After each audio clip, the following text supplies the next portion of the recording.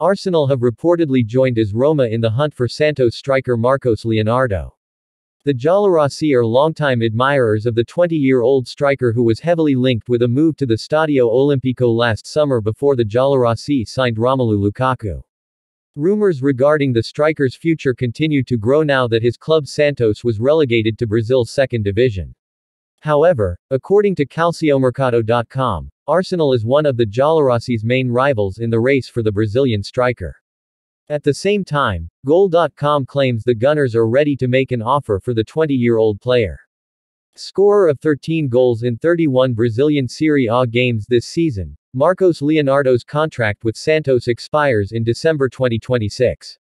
However, he is expected to leave for just under €15 million as his club has been relegated.